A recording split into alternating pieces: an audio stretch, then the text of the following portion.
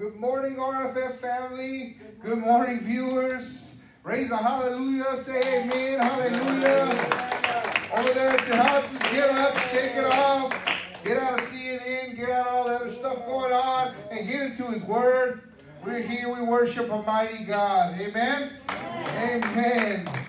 So I really sense in the Spirit that God wants a breakthrough. And we need a breakthrough. We all need a breakthrough every day, right? Every day there's a breakthrough. But today, specifically, I think there's a bigger breakthrough. A bigger breakthrough to the realization of who we really are. Into our identity and staying in that identity and not allowing the enemy to play with your mind through every single belief system out there. You know how many belief systems contradict each other? But there's only one that really matters. Right. Yeah.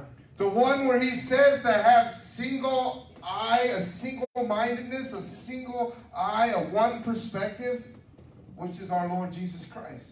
Yeah. And there's no division in that. So I think if we all take our belief systems down and put on the mind of Christ and allow His perspective to be the guiding lamp to our lives, I think we'll have a better process in this unity thing and coming together and combating the lies that Satan tries to throw at us every day. He doesn't want his body to succeed. He wants people to live in fear. He wants all these spirits out there that are rising up. He wants it to even get into the church because it is.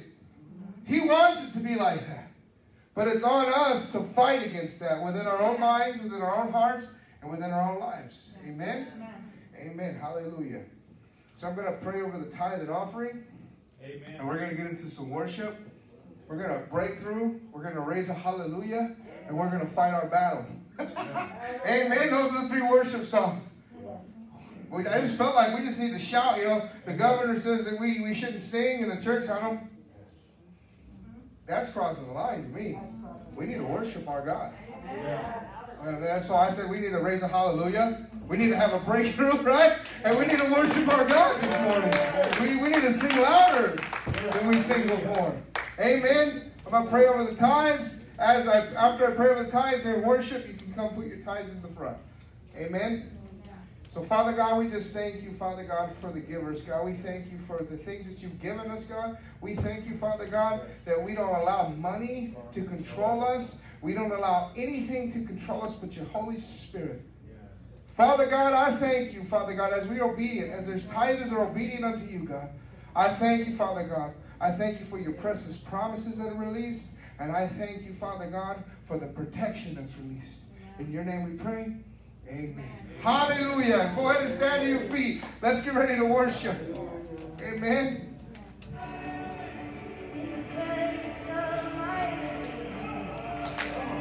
Yes, come on. I'll raise a hallelujah. Louder than my unbelief. Come on, raise a hallelujah. Yes. Come on, this is our weapon. Our weapon is a melody. Come on, sing along. I'll raise a hallelujah. Heaven comes to fight for me. Yes, hallelujah. In the middle of the storm, louder and louder, we're gonna hear.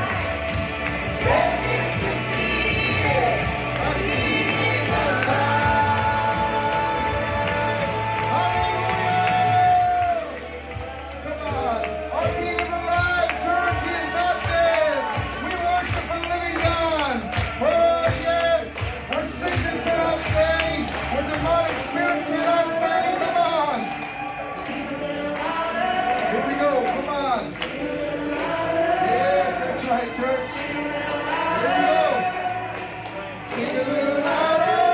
That's right. Come on. Sing a little louder. Yes, come on. Sing a little louder. Yes. Sing a little louder. Yes. Sing a little louder. Sing a little louder.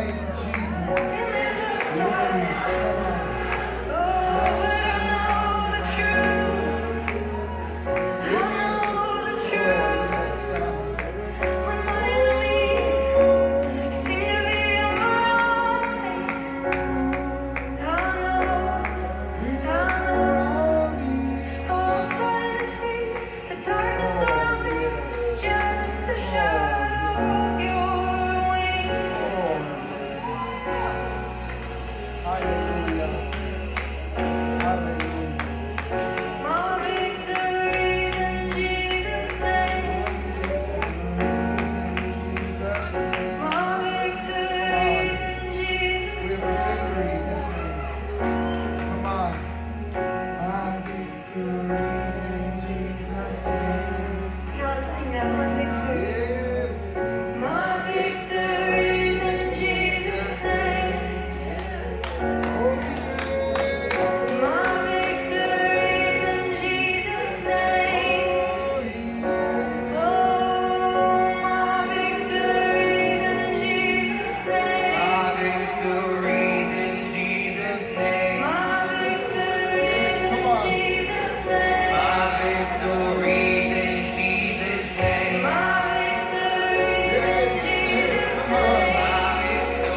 in Jesus' name.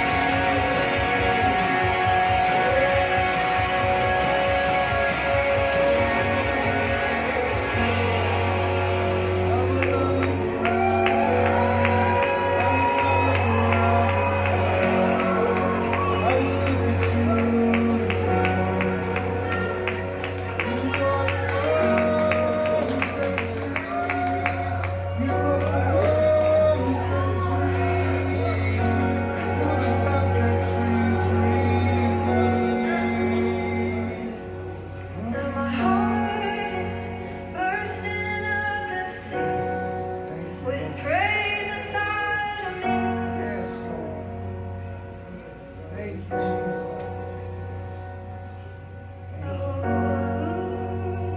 Thank you, Jesus. Oh, yes. Hallelujah. Father, we just thank you. We just worship. Will be my song. Yes. I will not contain it. I will not contain this love. Praise will be my song. I will not contain it. I will not contain this love.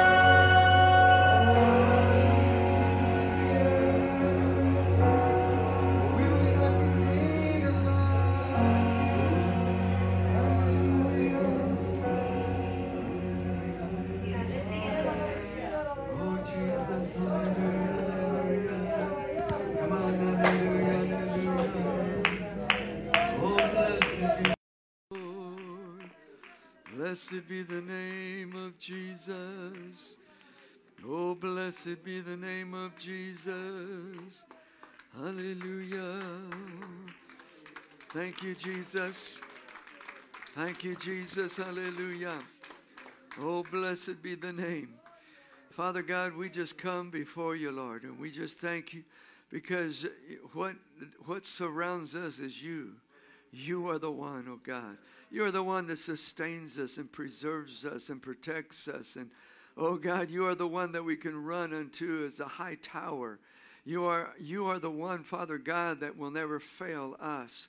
And Lord, I thank you, Father, for what you are doing, even doing now, Lord. You are doing within our world, within our country, oh yes, Lord, what you are doing, Father God.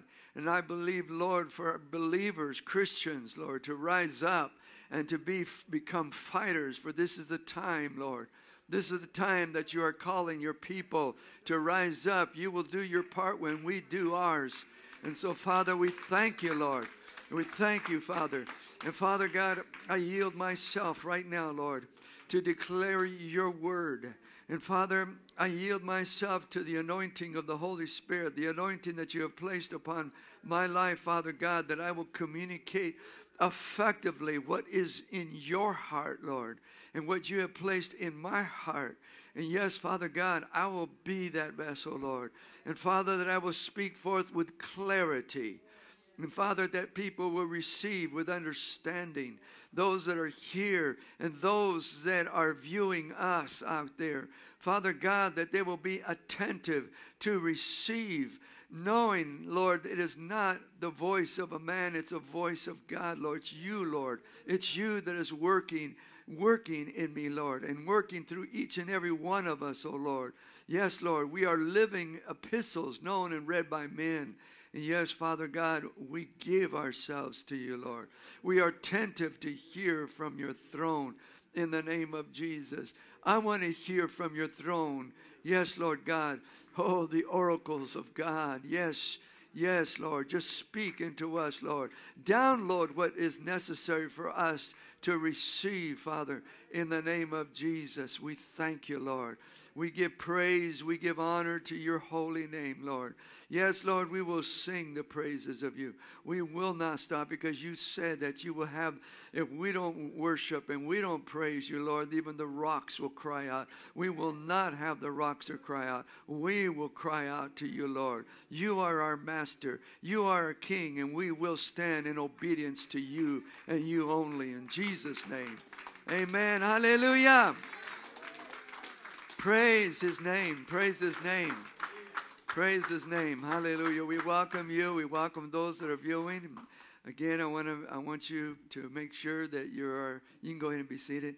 Make sure that you are not paying attention to your phones and stuff unless you're on your app for your Bible app and following along. And those also out there, it's very easy to be distracted there if you're sitting there in your living room or something, or even those that are going to hear afterwards. You need to really pay attention because we are so attentive. We are so attentive to hear what CNN News, ABC, CBS, all those news that are saying. We're so attentive, and I'm noticing a lot of Christians are so attentive. And how do you know that? Are you in their houses and not? No, the way they respond. Actually, they don't think about it, the way they react. The way they react. And I know that I was really struggling with this. My wife sees that I struggle, and she tries to straighten me out. But sometimes it just comes out. My flesh gets on my flesh, and I have to shake it off and shake it off. But I says, let me just go through this because I need to get a hold of God. And as I was pondering what I felt to minister here this morning, is I said, God, I want to minister something as God was laying some things out for me in the scriptures. We'll go there in a little bit. That I said, God, I want to minister something that's lively and just pick up and just bless the people and all that, and Jesus is wonderful, which is all true. It's all true.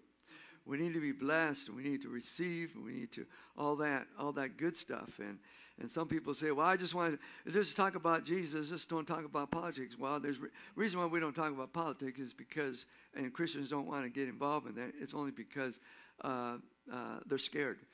And the thing is that we're so discomforted and we're so upset about what's going on, and that is the result or the consequences of what we're paying for, because we were not going up to the polls and getting people elected into the right positions and stuff, and so you get about 20, 30, 40% of Christians that come out to the voting, and then they complain about how come it's turning the way it's turning out. We don't want to get involved and all that. Well, our government doesn't want to get involved. Told us not for us to get involved in their affairs and what they do and the mental health field. They don't want, it's separation of church and state and all that stuff going on. And so, okay, we'll go along with that. And now, guess what? They're coming and messing with the church. They're messing with the church and telling the church what to do and how to worship. And in California, you're not supposed to sing. And the thing is disappointing, and this of course frustrates me, is that you got the body of Christ, some of the body of Christ that are saying, okay, we got choir, and so therefore we're going to cancel choir until this is. All they're doing is testing you out. Oh my God. It's like you see all these things going on, and it's like, okay, the next thing we're going to hear, okay, what else are they going to tell us to do? Okay, we'll do that too. What else are you going to tell us to do? And it's like, when are we going to start going to the throne of God and finding out what God is saying? Because God is talking to them and says, He's not silent. It's just that we hear the voices that are louder on the outside than the voice of God. And see, the voice of God is not going to force Himself. He's not going to force it. It's like Elijah. Elijah was used to seeing the demonstrative things of God, and then he saw the lightning and the thunder, heard the thunder and all that, and God wasn't in none of that. And then he heard a small, still voice. That's where God was talking, and began to minister to him. And see, so we have a whole lot of voices that's going on, and I see the church moving in that direction. And so I say, well, God, okay, then what? As I began to ponder this, I was spending a few hours in prayer last night, and I said, I got to put myself here aside. And I said, God, check my heart. Get my heart. And that's what I'm after. I said, get my heart. If I'm doing something wrong, then let me know. Let me put this out. I hear Christians that are saying, God's saying this, and then God's saying this, and God's saying this, and God's saying this, and they don't match. They don't match. And He's not the author of confusion. I said, if God's telling you that and God's telling me this and all, I says, wow, okay. One of us is wrong. So I go to the Word, and I don't have to go prove anything to anybody. I just go to the Word and I say, okay, well, in my own head, they're wrong. Because you know what? The Bible says, let every man be a liar and God be true. Amen. So I'm just going to believe the Bible. I said, if they can find Bible for me, then okay, I'll go for it. I'll go for it. So as I was pondering these things and my heart was burdened, it's like I heard this, and I know it was the Spirit of God because, listen out there in the viewing audience, listen to this. I heard God say to me, and it came through my head and over, and I know it's God when it does that. And he said, sound the alarm. Sound the alarm. He kept saying that. Sound the alarm. Sound the alarm. I said, okay. I know what Scripture says. I know, because God always speaks the truth. So I looked at the Scripture. I didn't write it down here, but I looked at the Scripture, and because it was something that just came, and I looked and I go, okay, sound the alarm. Sound the alarm. All right. Now where is it? Okay, here it is. Joel chapter 2, verse 1 says this: blow the trumpet in Zion and sound an alarm in my holy mountain. Let all the inhabitants of the land tremble, for the day of the Lord is coming, and for it is at hand.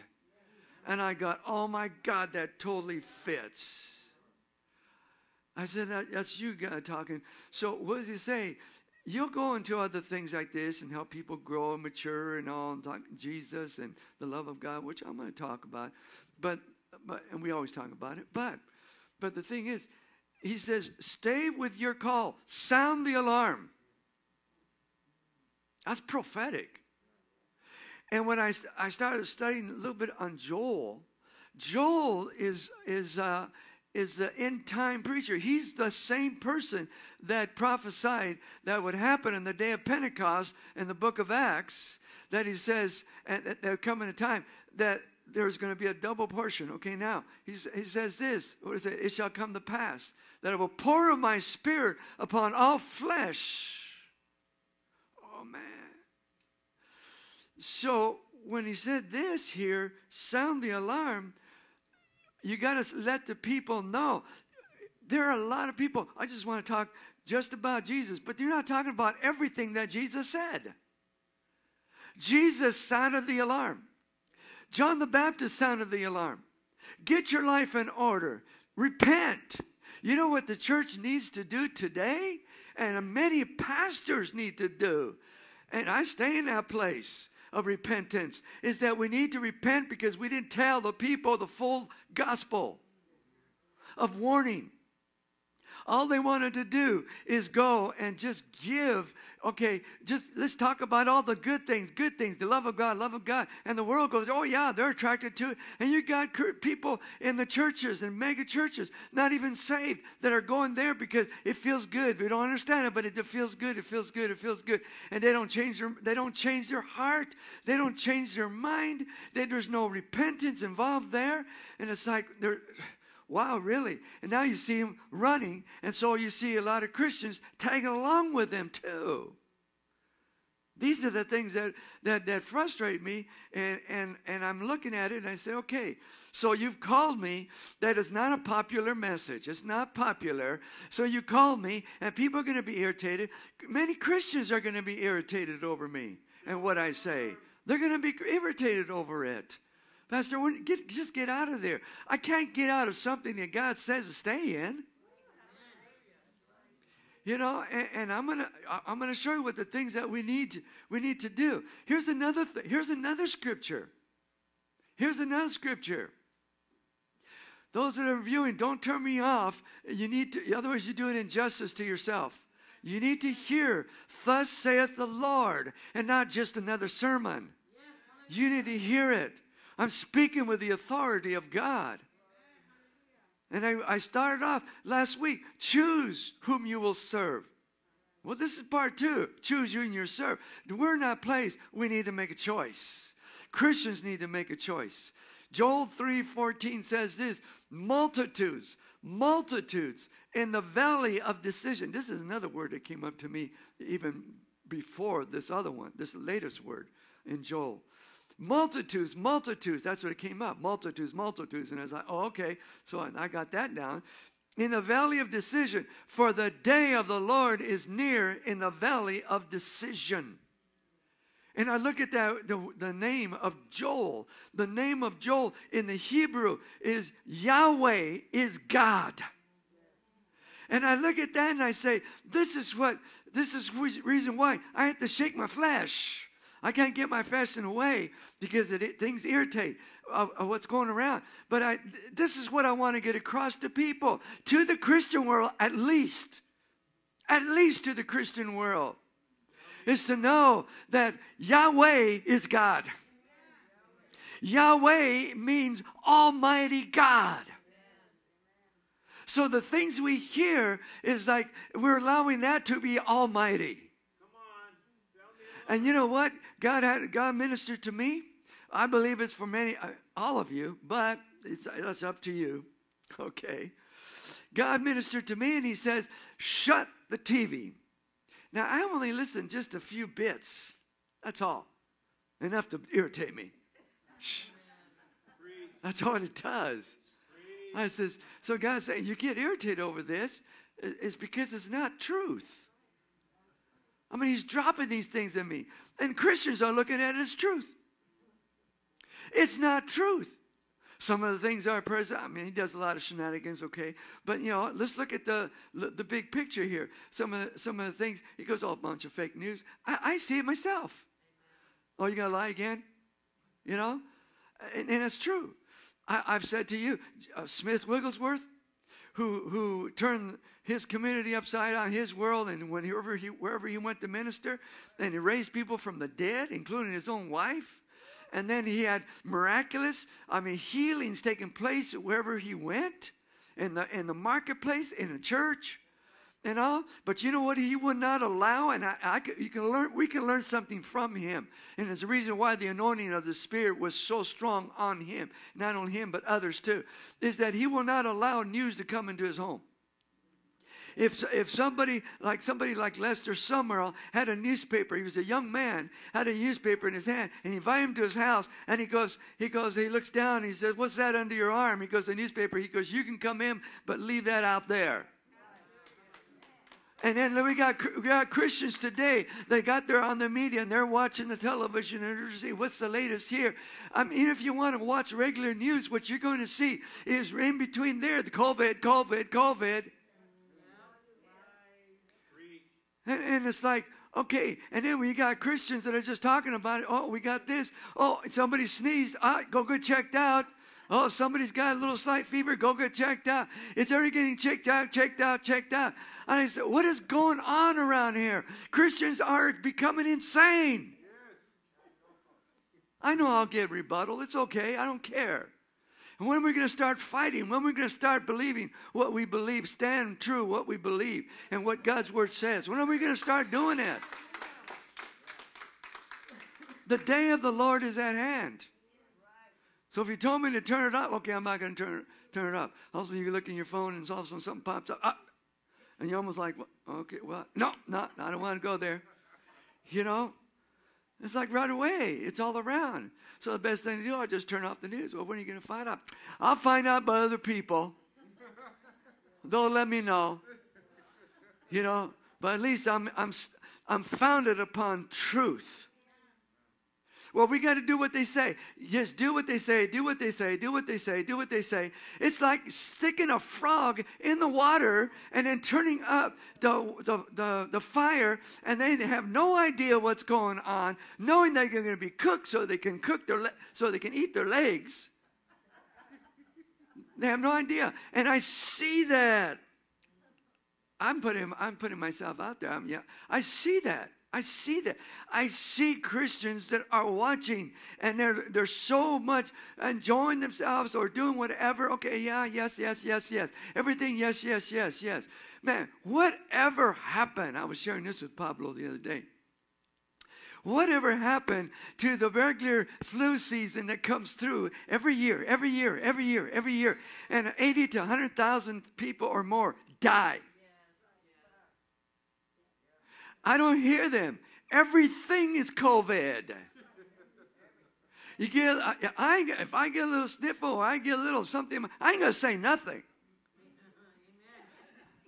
I said, you'll probably get me out of the church and we'll kick you out until you go tested. Oh my God. I've already been tested. And I'm being tested now under the fire. Many of you are too. Because you got Christians that are going to go against you. Well, the Bible says that that's going to happen. And I'm going to tell you why. And I'm going to show you. I'm going to let you see.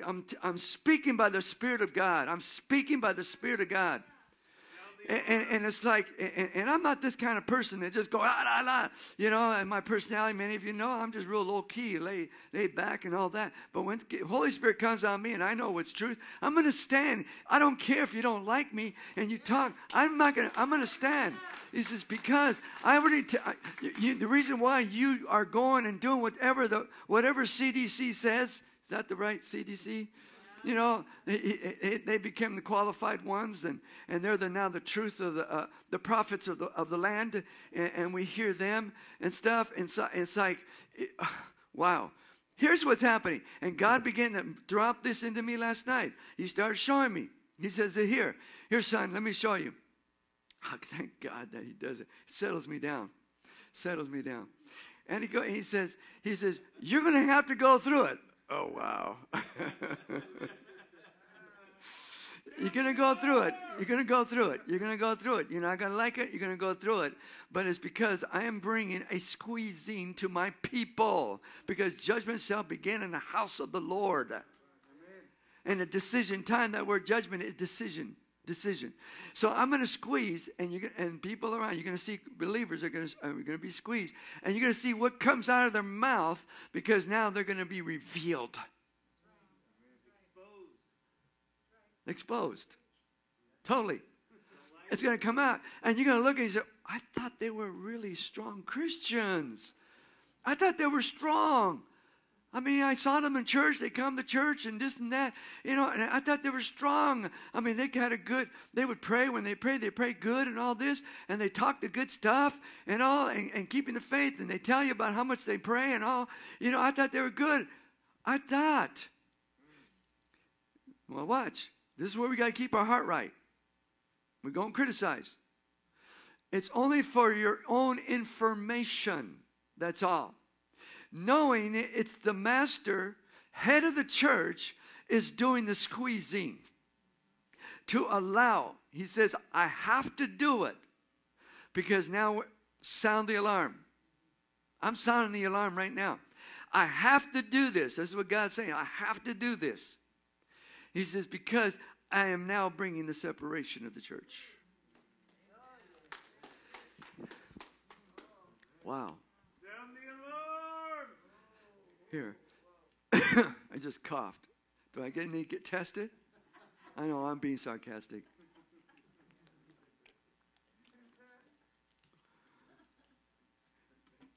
So what happened to the other flu? Oh, ironically, it disappeared. But you know what? What it is that it is that other flus still came around, okay? But now they put a name to it, COVID. So, I'm telling you, and the reason why God said don't listen to the news is because there's a bunch of lies. And words are seeds that are planted in the heart, and they will germinate. You will find yourself when somebody says, oh, you got a little fever, and they watch. Stop. Examine yourself. Immediately, your head goes there. Why did it go there? Because seeds were planted. Immediately.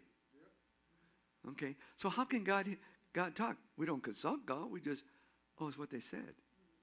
I better go take a test. We got people that are taking tests, and just because many are so positive, guess what? There's a whole lot of positive people during all the flu seasons that carriers and all. They're carriers. Same thing. But they just made a big deal out of the carriers of this other so-called COVID. It's demonic. Just plain old demonic. And a lot of Christians are following after demonic. I'm sorry. Well, I can't apologize for truth.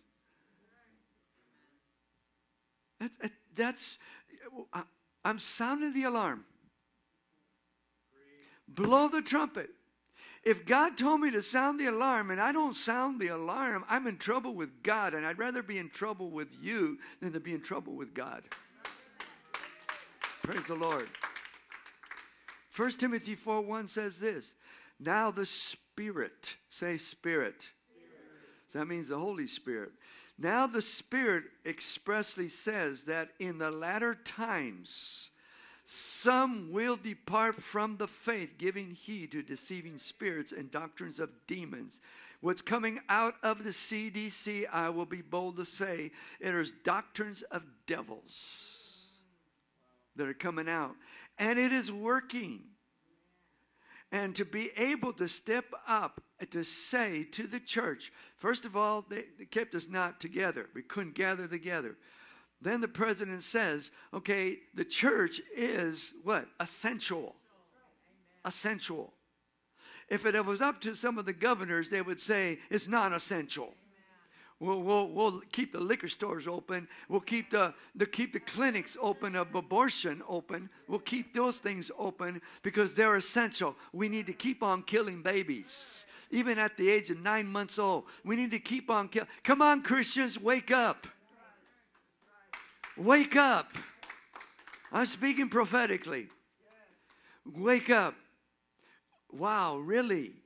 I told you last week that it is Asherah, the goddess. Baal. All that. Dealing with sex. Pornography. We got Baal here, Asherah here. It's all here. It was back then, and every country that worshiped that was destroyed. America is doing it today. We have those that are, it's legal to go out and rally or out there and, riot and stuff. But it's not legal for, well, they're saying it's not legal. It's basically, it's no law. There's no law at all. But to go and tell the church, again, the church, we attack the church. And you can't sing. So when you have pastors that say, okay, our choir won't sing then, what else are you going to obey? So when are we going to stand? And you know what? Here's the other thing. God spoke to me. He says, my people aren't standing yet. I'll move.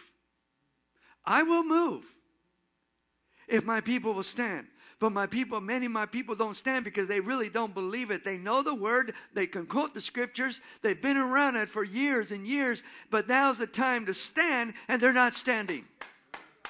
I go, oh my. Oh my. And this is the reason why I'm going to get flack for it. I'll get persecuted for it. But I'm okay with it. Because they did it in the Bible. We have been so immune to whatever goes on third world countries. It says, oh yeah, that's happening, persecution, all that. We are so desensitized, and we are so comfortable. And we come to our churches, and we just have a little church that may look like church, but people's lives are not being changed. So it looks like church because we know how to have church without the Holy Spirit. Now the Holy Spirit is speaking expressly. And if we would just stop, if you're in love with Jesus, and those that are hearing out there in the media, if you're in love with Jesus, you would know this is the word of the Lord. You would know it. Well, don't tell me I don't love Jesus. I love Jesus. Yeah, but you listen to other voices, and that contradicts what God is saying. God doesn't have a whole bunch of voices. And if it's a whole bunch of voices that's speaking through vessels, it all comes to the same. But the voices that you're hearing on the outside, it's all divided. Even the CDC is divided. They're changing almost daily. I'm looking and saying, when is there going to be good news? So you know what? I'm going to stick to this because this is good news right here. I'm going to stand on this. I've stood on it for 49 years, and I'm going to keep on standing on it because this truth has kept my marriage together. 48 years of marriage. Why? Because could we have departed? Could we have separated? Yes, throughout those years, many times. But this right here kept me founded. I chose to believe this. I chose to believe this. So why would I get off? Some Christians are getting off. I said, why did you get off? Why'd you get off? I said, this is the time to stay on. To stay on.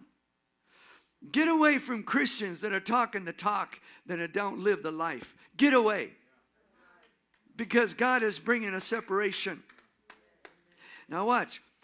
As the separation comes, the Christians that are being separated, and it doesn't mean that you can't make it.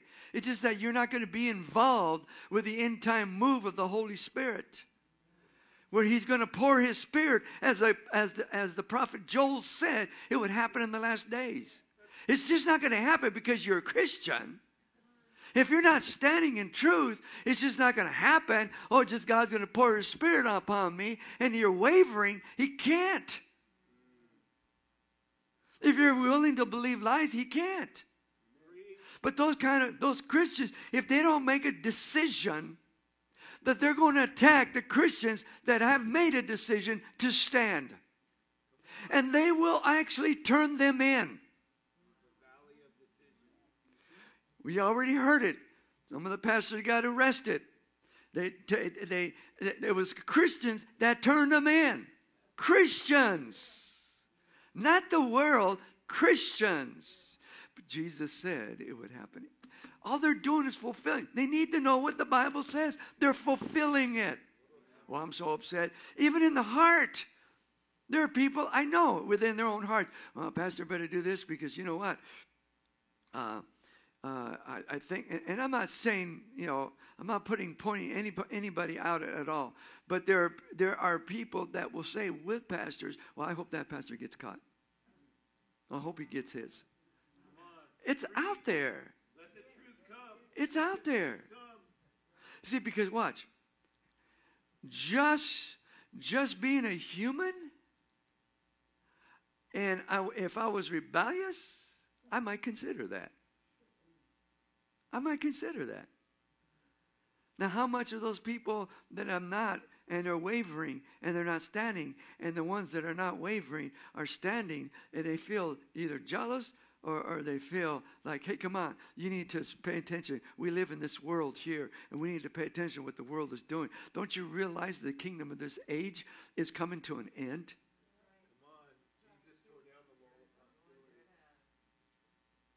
So what is the Spirit of God saying to us in the latter days? There is an expression. That's the reason why preachers like myself, they really are expressing it. They're feeling it. They're feeling it. It's like right there. I don't see us. I've been maybe a Christian 49 years, but I don't think it's going to go very, very much longer for any of us to be around.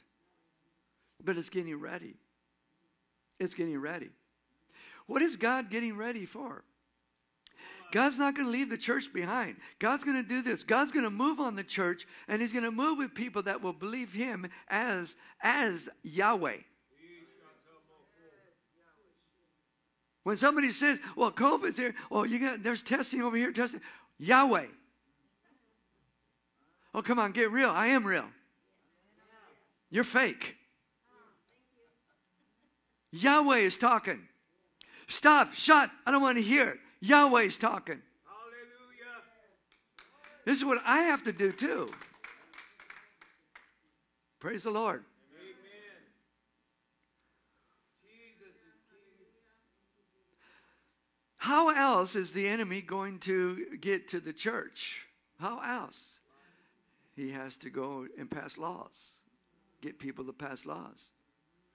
Don't you realize that all this rioting that's taking place, they've been In fact, I was just listening to my pastor ministering at Live. He's from Midland, Michigan, and it was something like he was like referring to a lot of things. You know, we had the 4th of July yesterday. Okay, freedom. He's a Vietnam vet, fought in the battle there in Vietnam, and saying all the blood, and he went down through history of all the blood that was spilt, all the blood that was spilt, and if you look back, it was all fighting against socialism, fighting against it, all the way. And all these lives, the spilled blood of these lives have fought for socialism, fight against socialism. And see, it wouldn't work. They couldn't bring down the United States. World War I, World War II, Vietnam War, the Korean War, and then the Vietnam War, and then you got the war over there in Iraq and all those. You know, and basically, if you look at it, it's socialism. And then you got this generation believes that socialism works. It doesn't work. Look at the other countries. How's it working for them?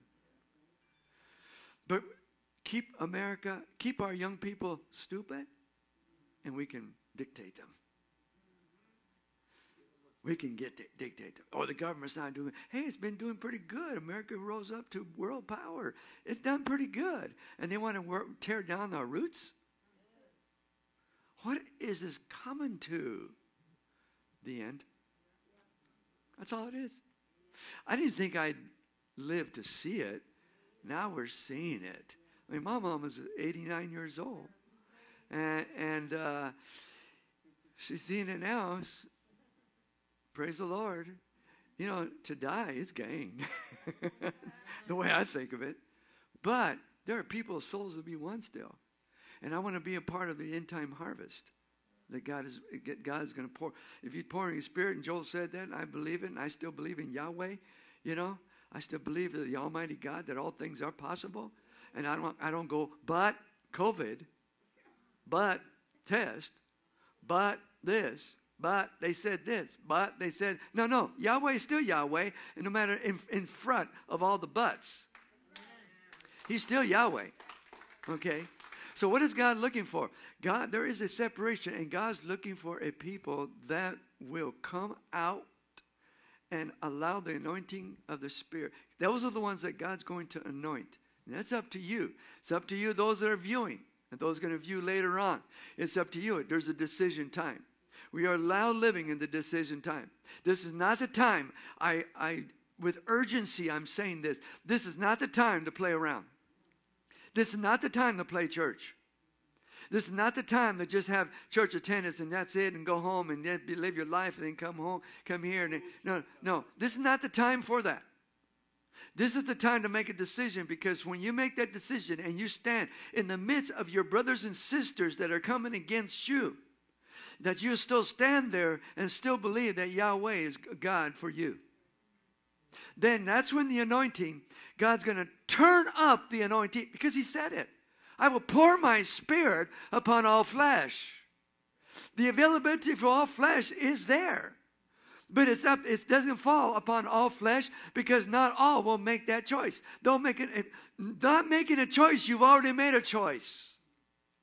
So we're going to have to step up. We have all kinds of excuses.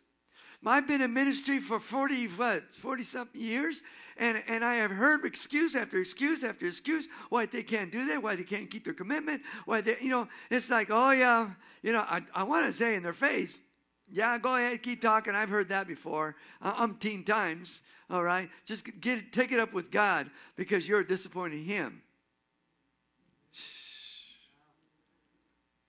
My wife says, why do we always have to do it? We always have to step up. We always have to keep it. We always have to, it's like, I says, but look what God's done in our lives. Praise the Lord. Look how far God has brought. Even me, I was not the leader I needed to be, and even my own home. My wife at times would take up the slack. And I would just say, hey, you know what? I'm the head of the home. Oh, yeah, really? Shoot, prove it. Yeah, she didn't say that, but I could look back the way I was, and it's like, now God gave me a chance to grow up and start taking the leadership and love her. In spite of me, in spite of her, or however, we still love. And we go through some little disagreements. We're always going to have disagreements. It's part of life. But see, the love doesn't change. Praise the Lord. See, now, I went through all that, and it helped me to mature and to grow up for this time, for this season. When I myself was a follower, I followed people. Okay, you want to do that? Okay. You want to do that? Okay. You want to do that? Okay. If I did that, and if I continued to be that way, I would not be standing here today. Now I do something that totally goes against who I was before. And this is really who I'm supposed to have been. And this is what God created. I didn't see it because of dysfunction. But when that dysfunction moved away, I realized who I was. And I says, I can't just bow down. I fight. I can't help it. Sometimes my wife says, this whole thing. I said, I don't know. You can agree with that, but I don't. I'm going to fight it. I'm going to fight it. And it's not that she doesn't not agree. She does agree. She just takes a different take at it. Just hold it back. I said, I can't. Because that's wrong. So my approach is that way, but that's my makeup, and they realized that was my makeup, and so therefore I said, okay, now I'm going to trust you with my word, because now you're not going to back up. Now you're going to have a whole lot of people give all kinds of excuses, and you're going to keep going. Now are you going to feel like you want to quit? Yeah, umpteen times. When you're a leader, you're always going to feel like you're going to feel like you want to quit. You say, okay, that's it. That's the last draw. I've had it. True that. And it's like, when do we say it's the last draw? Every Monday. Yeah. Keep yourself away, bro. And then watch this. When do we say it's the last draw from somebody that keeps giving excuses? We can't say that. Oh, it's the last draw. I know excuses. You've done all these excuses. I'm fed up with you. Now, that's not my place. You have to live with your excuses. But guess what? I get to live the way I get to live. Praise God. The blessings of God come upon me, overtake me. Hallelujah. And I get to have a marriage that's solid. I get to have that. See, that's part of being faithful and not making excuses. I could add all kinds of excuses. There's times I've been struggles in ministry. I remember years ago, I struggled. My wife and I had some disagreement, and I was going to get on the phone and just call one of those associates or something, and just, hey, you know what? Something came up. It's out of my control, which it was. Out of my control. Could you take the service? But something inside of me would not let that happen. I know couples that will get in a fight. I don't want to come to church. Hey, what happened? Oh, we were fighting. Okay, the devil's going to make sure that you always fight. Just when it's time, Saturday night, when it's church time, or we get ready for church Sunday. Things happen on Saturday nights. Wow. Don't be ignorant of the devices of the devil. All of a sudden, you got a sore throat. I got something coming up. No, fight it. The devil hears everything you say, and he'll use it against you. We don't fight against flesh and blood. He's right there listening to everything. He only can move when it's something that comes out negative. That's when he can move. We give him permission. Praise God. So I tell my wife, that's what we're going to do. We're just going to keep doing it. That's all. They may not do it, okay, but I'm going to do it till God says stop. That's the only time. I may shake, I may waffle a little bit, but that's you know what waffle is? It's not the spirit, it's the flesh. And so we go be reminded. Okay, flesh, here, get back up here. Right there. Now stay there. I got to move in the spirit. I got to hear what God is saying. You got to hear what God is saying. Sound the alarm. I'm doing it. Praise the Lord. So you hear the alarm. You hear the trumpet. I'm sounding the trumpet. Trumpets were a lot in the Old Testament. It meant something. Different things. It meant something. To retreat, to attack, to get up, to settle down, to, it's just different things. And we are so hearing the trumpet of the land instead. Come on. I'm telling you, here, and I'm telling those in the media, stop listening to the voices that are out there that are talking. Start listening to the trumpet call, the true trumpet call. Get ready, get ready, get ready. Hallelujah. It's now preparation time.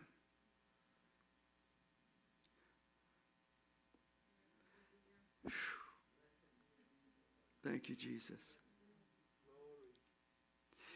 Paul spoke to a young preacher, 2 Timothy chapter 4.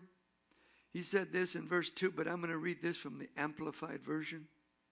I'm going to amplify it. Preach the word, he told him, as an official messenger. Who are we? We're messengers. I was going there. Don't jump. We are ambassadors of the Most High God. We are his representatives. So I may sound the trumpet, but where your sphere of where you are at, in contacts you make, you need to sound the trumpet. You need to, if you got Christians that are around you, you need to sound the trumpet to them. Tell them, hey, they're looking at it and they're saying, oh man, look what's going on. Yeah, the trumpet is being sounded. We need to get together. We need to get things together. We need to get our lives together. We need to start answering what the trumpet is saying. The Lord is at hand. Hallelujah. So what is Jesus going to do? He will cut it short for the elect's sake. And the elect's sake, now you study this out for yourself, but the elect's sake is the remnant. Yes. Not all the church. The majority of the church will be left behind. And I'm not an escapist to say, okay, when it starts to get tough, God, we're out of here. No. We don't know how far we're going to get into it. With the persecution, the hard things, where you have to stand and having done all to stand, and you're over there just gripping and going, but see, you're rising above. You're being an overcomer. You're an overcomer. You're moving by the Spirit of God, the power of the Holy Spirit, the anointing of the Holy Spirit, and that's what's making the big difference there, as opposed to those that are not moving that way. And you're going, and just right when you're moving, just like Enoch. Enoch is a picture of the church. He kept walking with God, and then he was not. Disappeared. And that is the picture of the church. That's the picture of the church. That he's coming for a glorious church, a church without spot, without wrinkle. It's kept himself pure from the things of this world. Doesn't act like the world, doesn't smell like the world, doesn't respond what the world says. Is only responding to what the master, the king, is saying. Jesus, head of the church. Praise the Lord. Amen. You see, and those are the ones, and they're so busy. And they're not looking, well, God, take me out of here. God, take me. No. It's like, okay, I'm going to get myself ready. What I'm going to do is I'm going to go after people and let them know, in this word that's going out there, let them know that the Lord is at hand. And so we need to bring as many people into the kingdom now, into the kingdom now. He says, oh, I'm not ready for, well, when are you going to be ready? Because you need to do it now. The Bible says today is the day of salvation. You got no promise of tomorrow. You may not wake up when you go to sleep. He says, so you need to do it now. We need to be soul-minded. We need to be people-minded because Jesus died for the world. So we need to look around. Don't be selfish and look around and start doing that. And reach out to other people. Whoever you come in contact with, we need to do that continually. Praise the Lord. And then, as we do that, and we're so busy and we're so occupied with the kingdom of God, that the church is there and the church is not. The remnant, all of a sudden. They walked with God, obedience to God, with no excuses. They don't make up excuses. In the remnant, they will not have people, Christians that will come to the pastor and say, well, I got this, no excuses whatsoever. You have to go by what your own heart says. We're not going to go and tell you, and I'm not putting some kind of guilt on anybody.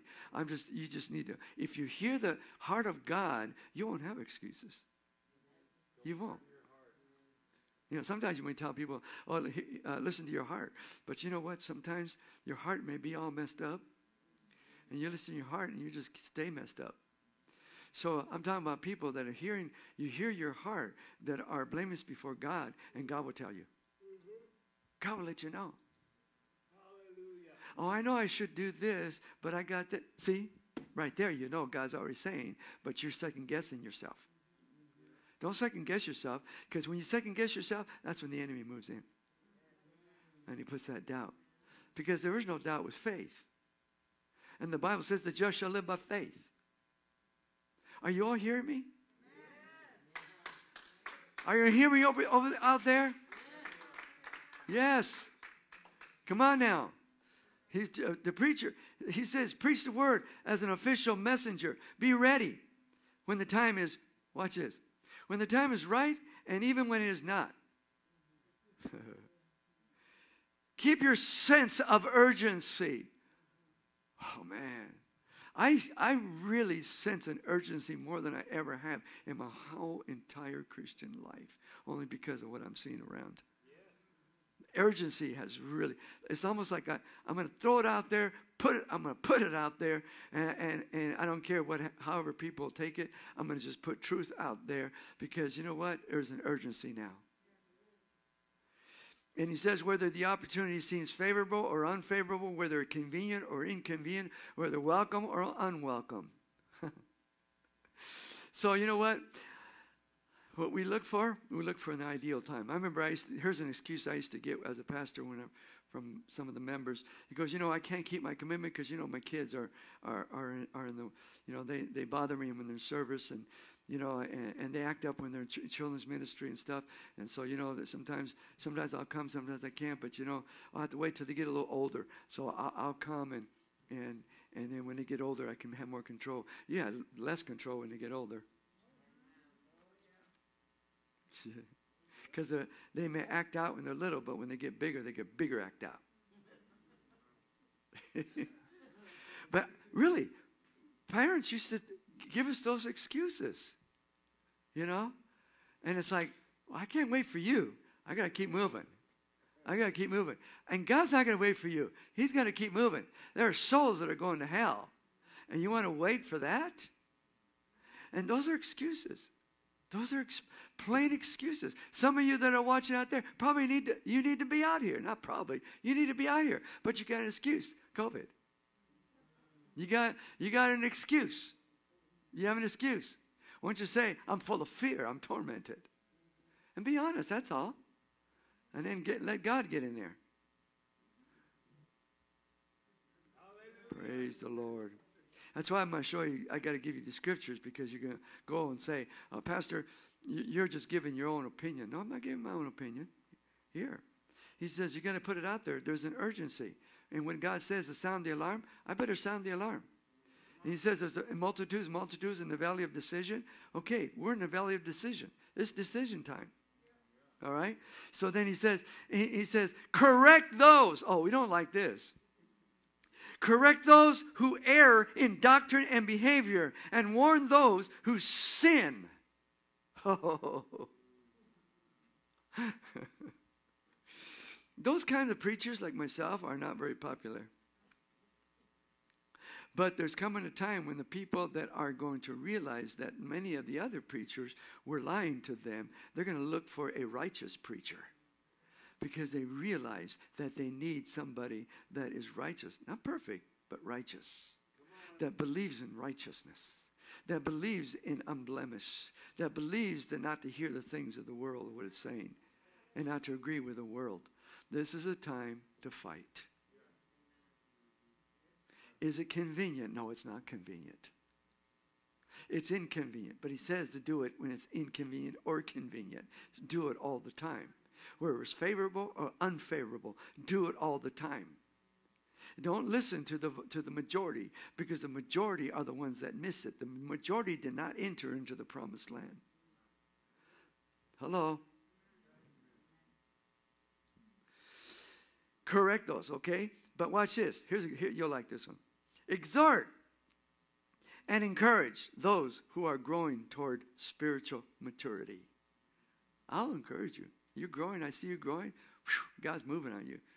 I will do that. I know. I see Kim when she was ministering on to the women on the Facebook, and it's like I was listening. I said, "Oh man, I see it as a maturity." Then I see some of the other ones, Will and Pablo. I says, "Mark, I see the maturity that's there." So I tell him, I said, "Man, I think Mark ministers last Wednesday." Then I says, "Wow, I guess you prayed over that one." Did you? Yeah. I said, "What? It shows. It shows." Because you know why? Because there are things that are prevalent, things that are at hand. And we're saying the same kind of things. You're hearing the same God. So when you get in prayer, you'll get his heart. And then we get our hearts together. And it causes unity. Praise the Lord. Some of the things you said, Liz, it's like, it's right there. Sometimes you get strong. She was strong. She was strong out in the things I heard. She was strong out in the streets when she was running the streets. She was strong. She said, I fear no woman, and I fear no man. And when she said that, she was, she's short. She's looking up at me. I fear no man. And her husband says, John Paul, he goes, man, she's tough, And he's like, that's just her husband. He knows. But you know what? Transfer that over into the kingdom. See, when you transfer that over and that toughness and be strong in the Lord and the power of his might, guess what you're going to be? You're going to be part of the remnant. Come on. You know what they called them in the army? Special forces. You know what they call them in the Navy? The SEALs. Praise the Lord. Huh? Yeah. Yeah. You know what? They don't go, they up their scale of training. And I look at the Christians today, they have excuses. They're not even getting the basic. Because they're full of excuses. They let their children run their decision. Who is the parent? The child? It's like, whoa. It's backwards. I know some of you are listening out there to me. It's not talking to anybody here. It's out there, right? Just say, ouch. And if I'm really your pastor, you can just, those out there, just say, oh man, my pastor's really hitting me hard. Well then, okay, you got hit. Now, what are you going to do about it? Because I want you to just say, oh, pastor, that was a good word and all. Okay, now, let me see it. If it's good word, let me see it in your life. Because this is what God's been ministering to me. He says, if you continue in that place, you will miss it. Because it's going to get tough. And see, the Navy SEALs and the Special Forces, the Green Beret, I don't know if they have the Green Beret anymore, but do they still have them? I think they went more in the Special Forces. They go in there. They do the more tedious training that the general armed forces don't do. Why? Because they're going to do some tedious work. And they cannot be afraid. Because they got to go in unison and they got to back up one another. We're together. We're not going to fight with each other. No. You're in trouble. I'm coming to you. I'm in trouble. You're coming to me. We got each other's backs. And that's the way the church needs to be. Instead of with excuses, no more excuses. Cancel them now. Now people will be afraid to talk to me now, huh? No, it's okay. Be afraid. But all what you want you to do is change. They'll be afraid not to say nothing, just disappear. I says, well, I'll pray for you, but I'm going to tell you, it's going to get tough. COVID's nothing. It's nursery. It's going to get tougher. Because a lot of people in this government, it's going to change in this election. And people, it's amazing. People are wanting somebody, an administration that wants socialism straight in your face. And you got, this is what irritates me. You got Christians. This is where I got to watch my flesh here. You got Christians that want that. That tells me they don't know their Bible. There is no socialism in here. They don't know it. Praise the Lord.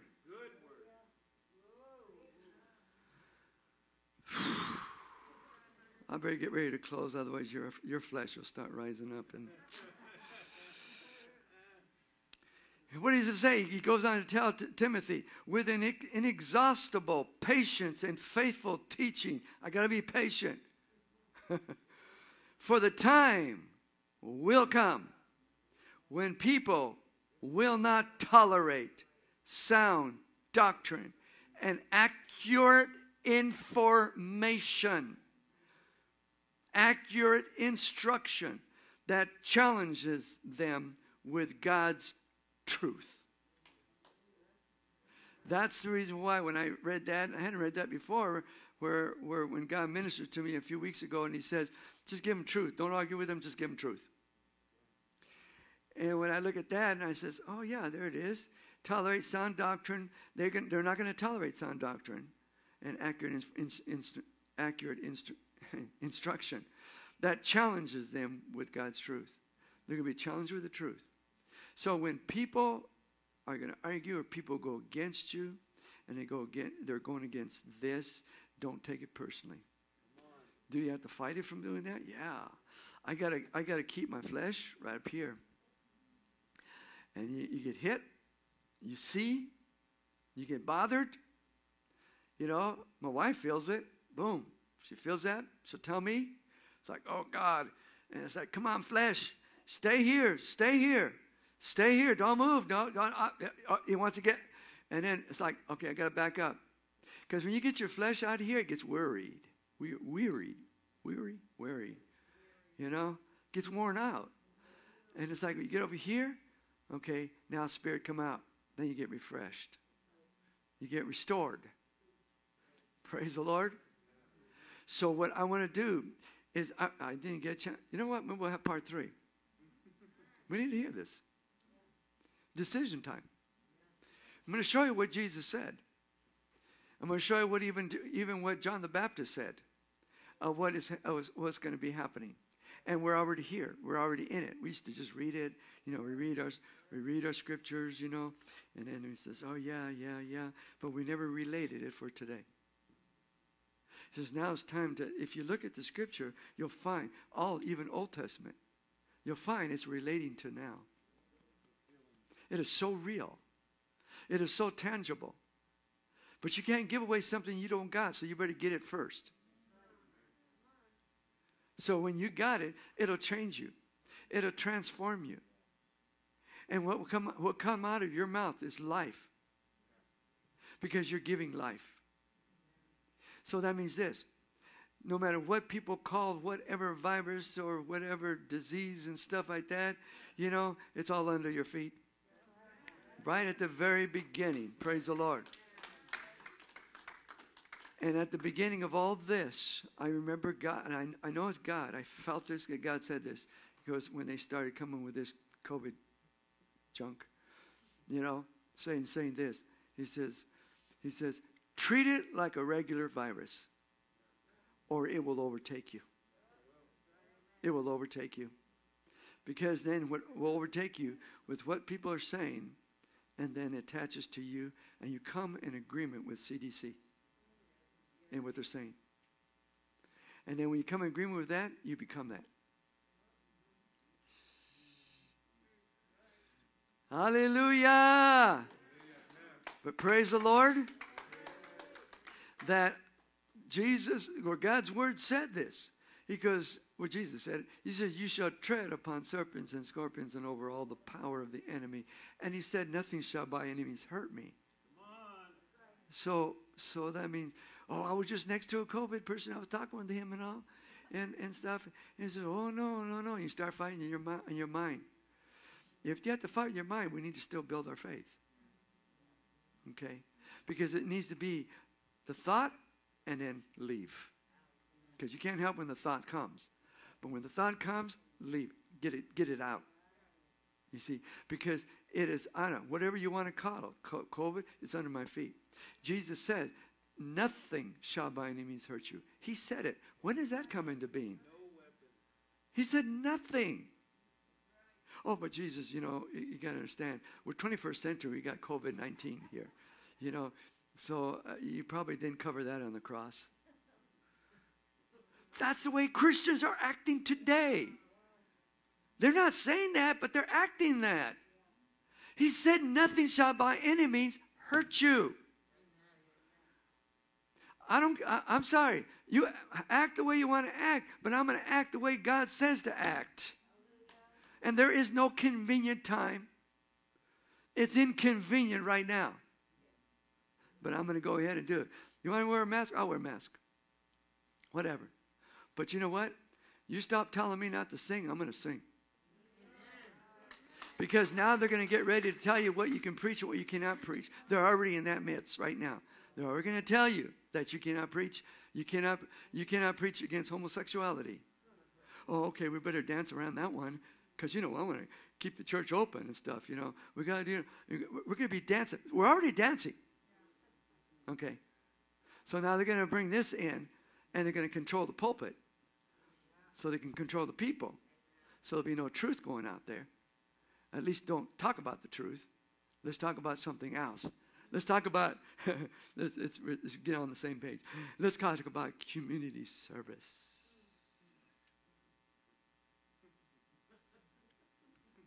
There's non-confrontation in regards to that. We're doing humanity service. We're being nice to people. They need clothes. They all need that. Sure. Not taking that away. But we don't want to talk about homosexuality. We don't want to talk about babies being killed and slaughtered. Bail.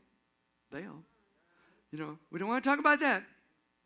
See, it's coming this way. But you know what? I'm not going to stop. So where do I have to start? Where I can't allow this stuff that's going on, COVID, to stop me. I got to start now. I can't wait till, they passed the law. You can't talk against homosexuality. You can't talk. See, I got to start now. You got to start now. Praise the Lord. And if you're not starting now, you will give in to the other. Pastor, don't do that. Let's just be nice to him. God loves him. I know God loves him. But he loves them so much, but what they're doing is going to kill them. It's going to send them to hell. But God loves them because God wants to restore them to say, that's not you. I didn't make you that way. God don't make mistakes. Made you male and female. See, he don't make mistakes. But Christians are walking. There are preachers that are actually giving up this behind the pulpit so they can be politically correct and deliver the social gospel. It's out there. Praise the Lord. Time for decision. Out there in the media, Facebook, YouTube, it's time for you to make a decision. You may have liked what I have to say, or you may not have liked what I had to say. But what I had to say was with God speaking through me. Otherwise, if it was my thing of my own flesh, I'd say, if you want to go do what you want to do, then do what you want to do. There's nothing I can do to change it. Nothing. Okay. But you know what? I love you so much that I don't want you to miss it. So before we sign off, I'm going to pray for you. I lift up right now those in the homes and those that are hearing now live and those that are going to hear later on. I pray, Father, that you show them the ways. Just stop. It sounds so innocent of the decisions that is made because of what's around us. But Lord, I pray, Father, that they will realize what is happening, to wake up and to see that they must make a decision to start standing now for what they believe. So in the name of Jesus, minister to their families, Lord. Minister to each individual. Let them come and let this word saturate their hearts. Even if their flesh got in the way and it got upset, hurt, offended. I pray, Father, that they will allow themselves justice to back off and let you speak to them, because you will honor your truth. And let them meditate on it, Father, for they know where they're at. I pray, Father, that they will get to where they need to be. They know if they're really praying with sincerity and they're doing it faithfully, hearing the word. They know it. They know it.